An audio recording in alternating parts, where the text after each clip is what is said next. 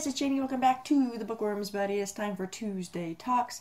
Tuesday Talks is a group that I started with my friend Janelle over at Mrs. J. Rod's Reads. Each and every Tuesday we discuss book-related topics, and I will link to that Goodreads group in the description box below.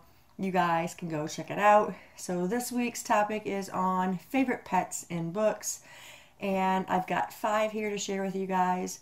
I'm pretty sure there's probably more, and you just don't think about it as you're reading, so you kind of forget about those pets.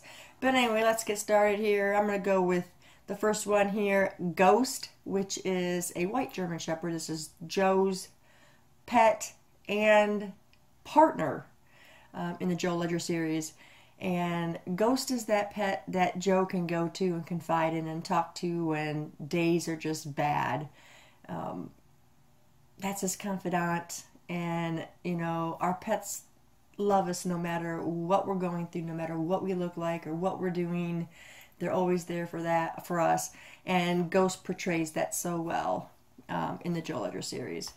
The next one we got here is Church, and Church is a cat in Pet Sematary, and it's the family cat. He dies, he gets brought back from the pet cemetery, and I love him throughout the whole story because he portrays a cat perfectly.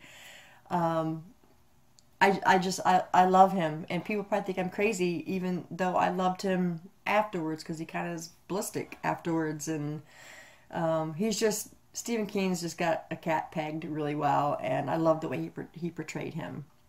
The next one I'm going to say is Marley, and Marley and Me, the Yellow Lab. I didn't actually read the book, I did watch the movie, and this is a good old family dog, and it's a dog with attitude and spunk and always happy but getting in trouble and hard to control, and then tragedy strikes and it kind of gets you right here. But it was really a good story, and I think that Marley would be the perfect pet.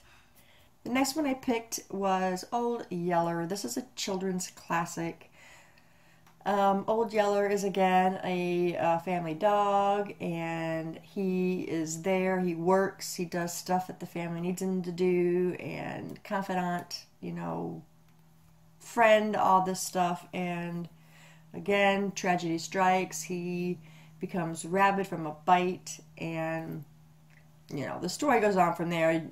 I'll just let you guys read it. I do recommend that. It's a good classic to start with if you're not used to reading classics, and it does go pretty good. I just read this book a couple years ago, so I definitely recommend that one for a classic.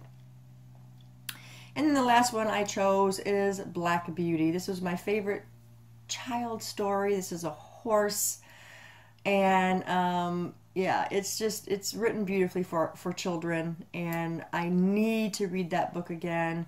I love horses. I love Black Beauty. It's just really told well, and I think that's probably the first time I ever really wanted to have a horse, and I still haven't got one. But anyway, yeah, that's another great children's classic, you know, to read. It's a great story. So those are the 5 that I chose as favorite pets in books, and I'm sure there's many more. I just, you know, like I said, you don't think about it. But anyway, those are what I chose. What are some favorite pets in books for you guys? Let me know in the comments below, and we will talk about it. Thanks for staying tuned, and I'll see you in the next video. Bye.